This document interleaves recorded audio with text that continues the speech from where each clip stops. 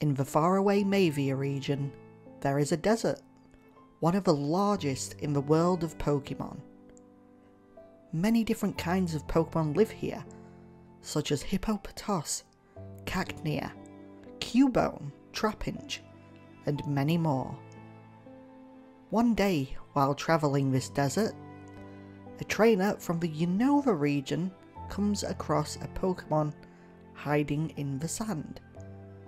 At first, they think it's just a cactus, but when they notice that it's a Cacnea, they ready one of their Pokeballs, then throws it up into the air, and out pops a dazzling light of energy that forms into a unique shape of spikes. It's a Maractus. The trainer points towards the Cacnea, and the trainer's Maractus goes in for a peck attack. The Cacnea dodges to the side, and the trainer's Maractus flops onto the gritty sand. The trainer sighs and calls his Maractus back. Maractus hops back up, but it ignores its trainer. Maractus instead goes in for another peck. This time Cacnea dodges to the side and counterattacks with a sucker punch, knocking poor Maractus into a sandy hill. Cacnea then runs away, escaping the young Unovan trainer. Once more, the trainer sighs and calls back his Maractus. Maractus seems pleased with itself. After all, it tried its best against something it's not super effective against. But the trainer has a look of sadness on their face. Almost disappointment, but not quite. The young trainer readies Maractus' Pokeball. Instead of recalling Maractus, they instead press the button in the middle, which releases a red beam of energy that circles around Maractus. Worried and afraid, the Maractus looks from side to side as it becomes ensnared by this red ring. The ring turns blue and fades away. Maractus knows what this means. In complete shock of just being released by its trainer, Maractus drops to the sandy ground beneath it, looking up at its trainer, the one who had just released it, tears in both of their eyes. The trainer turns away and walks off into the distance, no longer in sight. Maractus, alone and afraid, cries. It cries for its trainer, for its dignity and pride. But no one can hear it. This unfamiliar wasteland is too vast. A short while later, Maractus hears a noise coming from just over the hill. It sniffles as it gets back on its feet, ready to walk up the sandy hill. This may not be a desert that Maractus knows its way around, but it sure does know how to traverse any desert. Step by step, Maractus waddles up the sandy hill, still hearing this strange sound.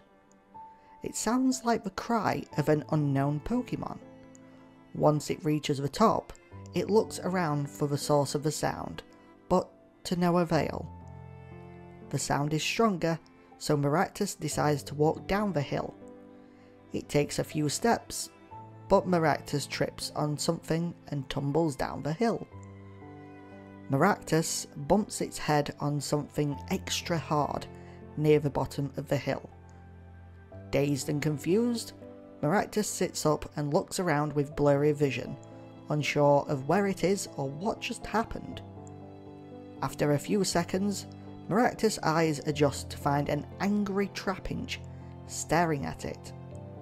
Maractus instantly starts to panic and get away, but Trapinch uses Mud Slap, throwing a pile of wet, clumpy sand at Maractus, knocking it over.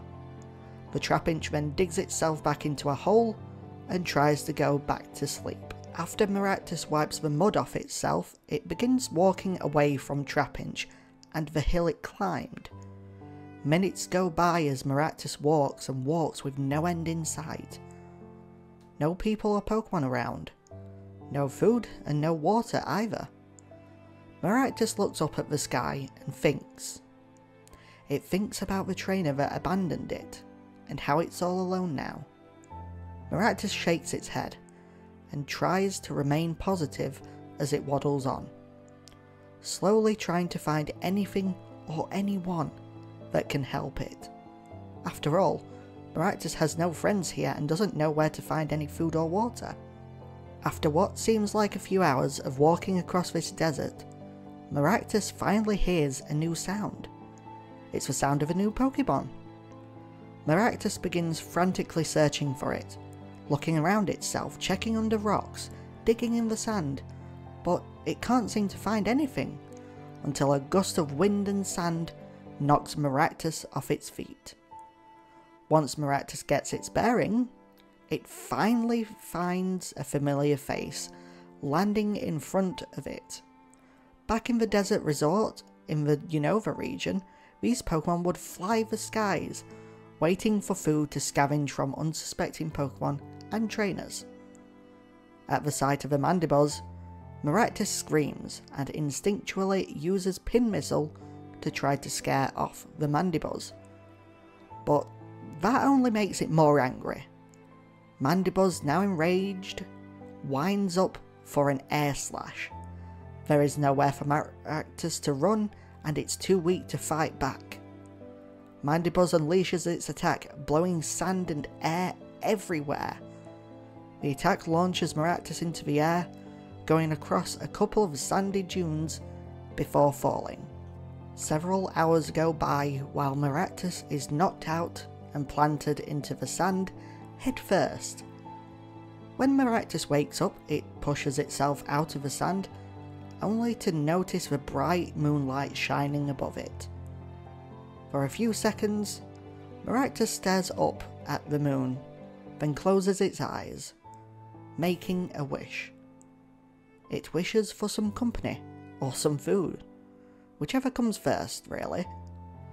Hungry and weak, Maractus pushes itself onto its feet, and continues wandering through the now cold desert. Many Pokemon have gone to sleep now, planting themselves into the warm sand to keep them from the cold. But Maractus wants to keep going. It won't stop, no matter how difficult the night gets. Step by step, Maractus pushes forward. Each second it hopes to see the trainer that released it just one more time. A draft blows past Maractus, and it shudders. Now starting to get as cold and afraid. Grass types like Maractus don't enjoy the cold. It slows them down and weakens them.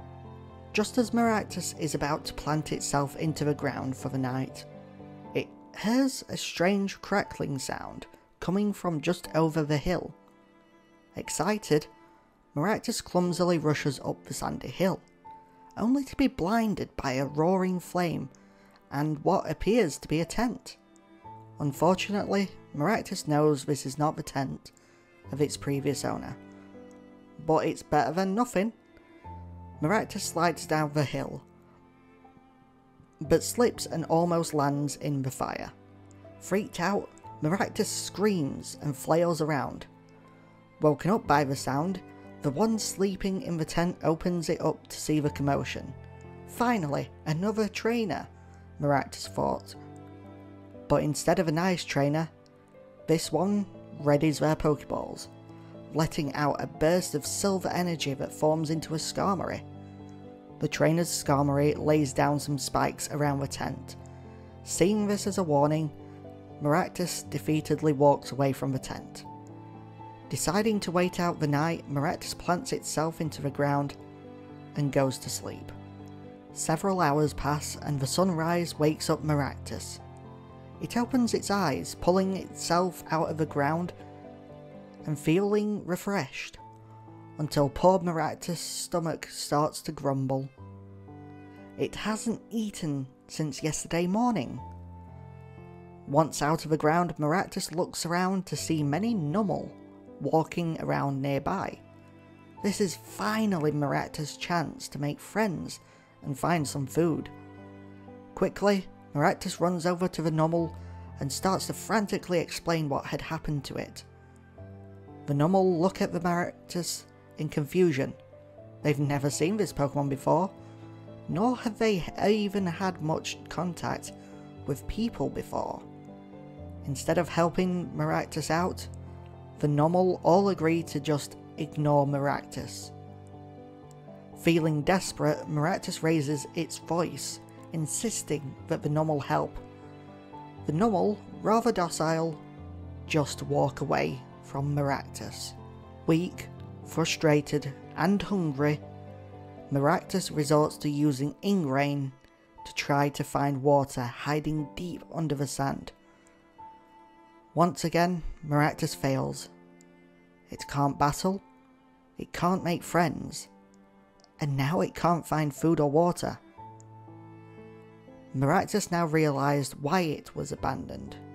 It's useless, it's weak, and there are better Pokemon out there, even better Maractus.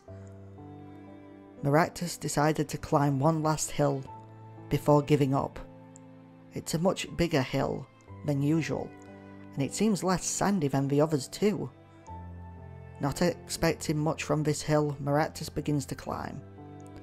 The ground seems tougher here, like Maractus can actually dig its feet in and climb with all its strength. Upon reaching the top, after several minutes of struggling, Maractus stands in awe at the sight of several buildings.